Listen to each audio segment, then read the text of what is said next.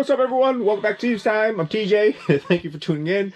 Today's just like a cause and effect kind of day. Just doing like some general like repairs, just things to do that I need to do that I'm gonna do today.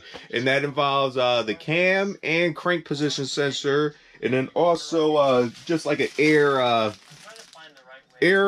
filter meter right here. The old one is cracked. And speaking of like cause and effect, like when I had the van like washed through the drive-in, one of the reasons why I don't like going through drive-in is just like all the high pressure water and everything else like that.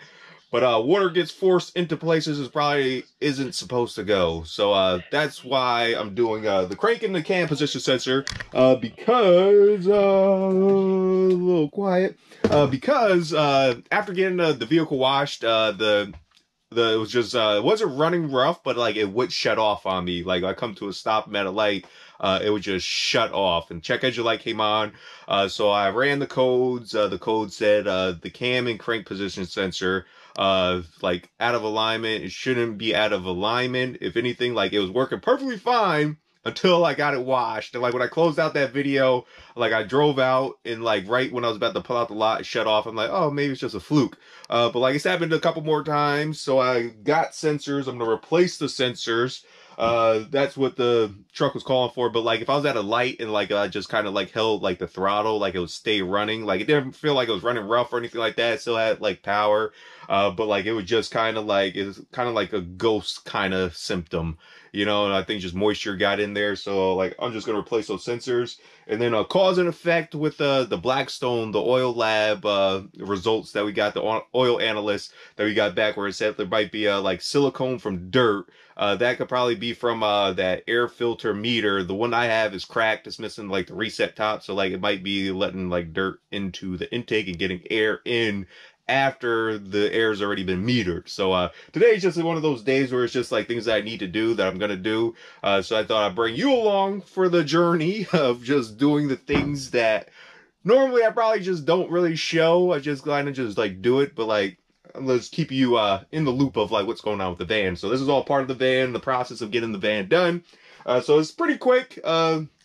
You locate the sensor, and I'm going to show you the motor that I have is a 6.7 liters of Cummins, is an ISB. So all these sensors, they're at the front of the motor, which makes life easy to get to. And also with the air filter meter, that's also easy to get to and access. It's like right there. And we're actually going to start with that because it's the easy part. And like usually I start with the hard part, you know, but like everything is somewhat simple today. So like it doesn't matter where I start. But like this right here just lets you know like when your air filter needs to be replaced, like if it's clogged. And then also with like the truck wash, like my air filter like intake is like right there in the front. So like it might have got some water in there, and that kind of contributed to it wanted to shut down and stuff like that. But yeah, so we're gonna replace that. We should have waited till the last minute, but let's get going. I'm gonna just start with this, and then to remove those, I believe it's like a number 5 like Allen key or something like that to remove that, and it just popping the safety clips off. But like we'll get all that situated. I'm just gonna show you like the locations of all of those lovely things.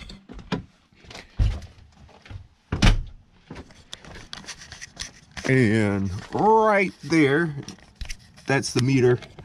This is easy to remove. All you have to do is just unscrew it.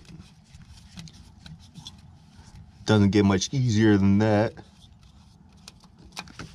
And there's like a little O-ring, a little gasket in there that should help seal that up. And like that feels fine, the little O-ring. I'm gonna leave that on there.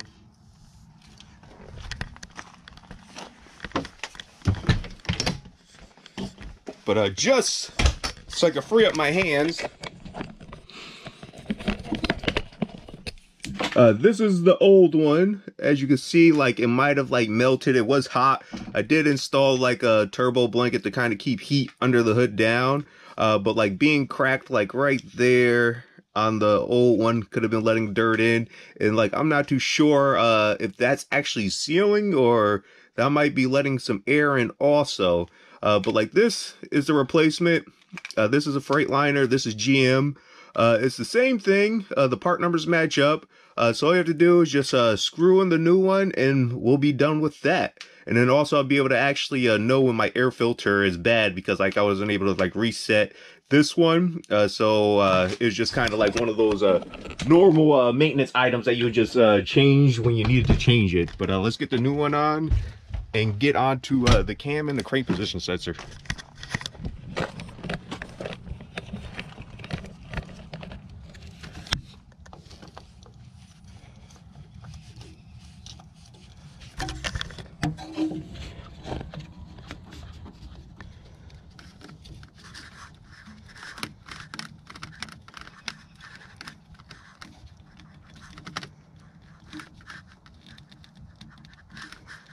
Just snug it up and make sure it's reset, and that is done.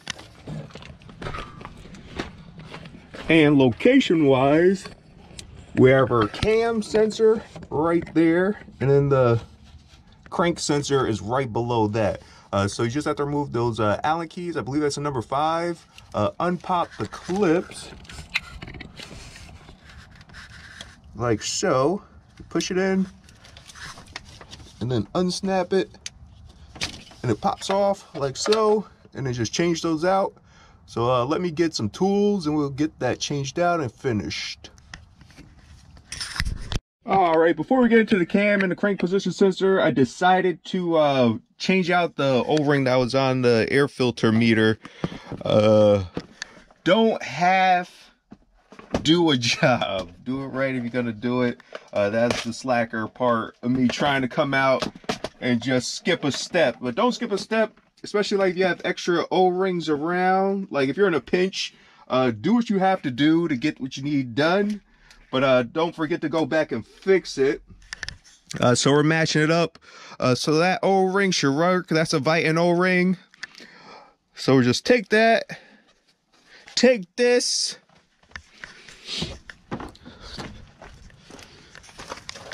I would suggest a little oil or a little spit, just to kind of keep the O-ring from pinching. And just put this in my pocket. A little spit or a little oil to keep it from pinching. And then just put it on and just make sure it doesn't get like rolled over itself once you do get it on there. Like so. And then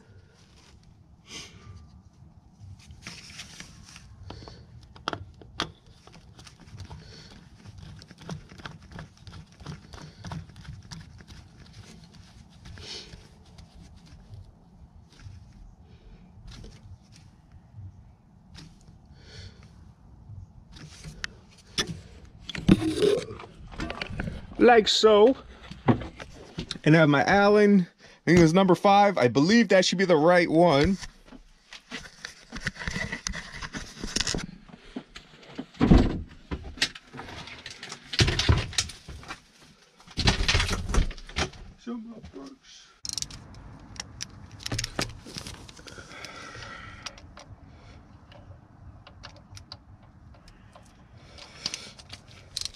Yes, it's a number 5. Oh.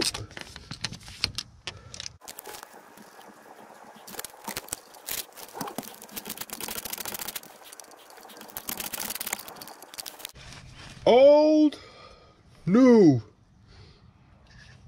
So assembly, I moved the camera just so I could get room to pull this out. This pulls straight out.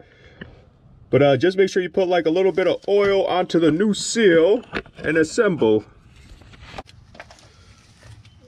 Oil around a new seal to help with assembly and disassembly.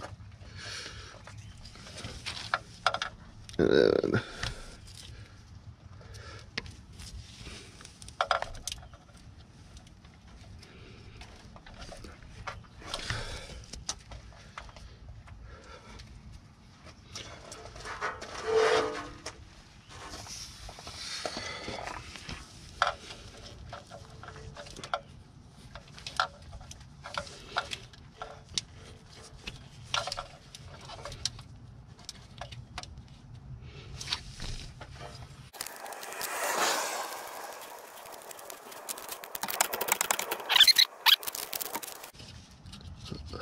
pop the clip back on the plug. Make sure you lock it. And then just repeat the same thing for the bottom one. The crank position sensor. They're the same part number, same item, which is nice.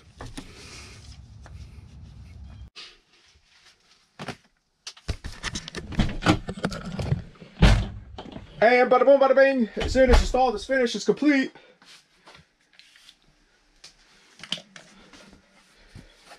The not so glorious side of owning a vehicle and being able to work on your own stuff. People say, oh, you know how to work on stuff, it's fun. It's not always fun. It's kind of a gift and a curse, you know, but it's in, it's installed, it should be good. It's always good practice to keep the old parts you take off until you actually could do like a road test. And like, I usually keep them around for like a good couple weeks after like driving, then like I'll get rid of those. But like they were working, like just weren't working like to the best of their ability. So like it's good to like hang on to them, because like you never know, you're gonna have like emergency. But like the sensors and like the little things are the things that'll get you. And thankfully I have like a scan tool, you know, like it's nice OBD2, just plug in and like just read the codes and it tells you like what exactly you need to replace. So you don't have to do like a lot of searching. You gotta try to figure out like, oh, why does it keep shutting off on me? Then you have to go like sensor to sensor and just try to figure it out. But I just plug it in, you know, like makes life easy. But like that stuff is done. This is like the norm for me. Like I usually don't like record like a lot of like stuff like that. But just for the process of it, like I'm still in between like a lot of like stuff in general. We're getting there, but I do appreciate it. So as you know, cause and effect, for every action there's a reaction, and it's all about how you react. So until next Wednesday, be mindful of how you react, positive or negative. The choice is yours. Peace. TJ.